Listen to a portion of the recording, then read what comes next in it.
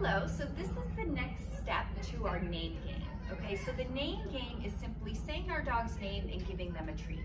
Okay, which is a great way to condition our dogs to respond when they hear their name. However, we want to eventually teach our dog to turn back to us when they hear their name. So this game, which we call the Whiplash Turn or the ping pong game, what we're gonna do is I'm gonna toss a treat out to the side for my dog.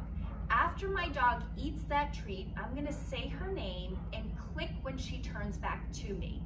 Then I'm gonna toss the treat out to the other side, say her name, click when she turns back to me. So what happens is I create this pattern where my dog goes from one side to the other and turns back to me to get a reward, okay? We can do this in a number of different varieties. So I can do it by using my dog's name, and clicking and treating when they turn back to me. However, I can also simply click and treat for my dog turning back to me without hearing their name. Okay, so what this starts to do is it starts to teach your dog to automatically turn back to you away from distractions. And finally, we can go without a clicker. So with this, I would toss the treat out to the side, say my dog's name, and simply as soon as they turn to me, I'm gonna toss the next treat off. Okay, so I'm gonna show you the 3 varieties with Jane. Jane, come here. So the first option, I'm gonna toss the treat out, say her name, click when she turns to me, and then toss another treat out. Jane, Jane, Jane, Jane, good girl, Jane, good. Okay, so next, I'm just simply not gonna use a clicker, but I'm still gonna use her name.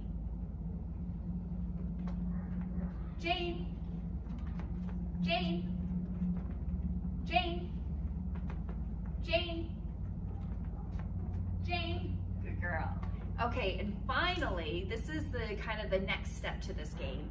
I'm gonna toss a treat out and simply wait for her to turn back to me. I'm gonna click and then toss another treat. So now I'm not relying on calling her name to get her attention. Now I'm just teaching my dog to automatically turn to me.